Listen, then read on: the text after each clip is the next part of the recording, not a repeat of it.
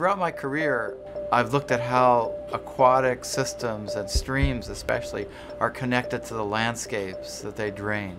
I'm constantly trying to look at how that watershed and the landscape affects what gets in the stream.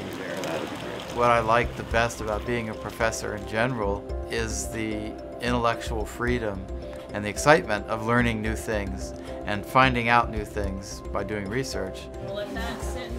Working with Bill has provided me as a PhD student with lots of research opportunities, which have been great. But now as I delve more into my PhD program, he's helping develop more professionally and academically, pushing me to write proposals and present in conferences and help teach.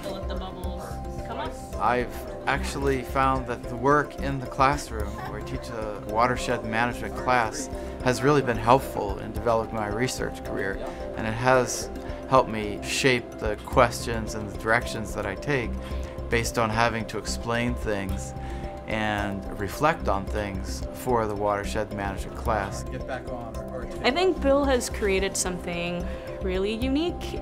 It's a really rare lab and setting.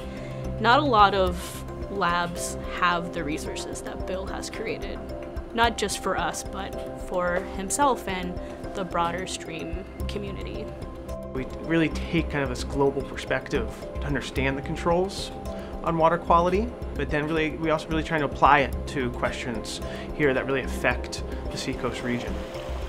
Our students have many opportunities to do research that you might not expect at other schools of similar size and focus, state schools like the University of New Hampshire.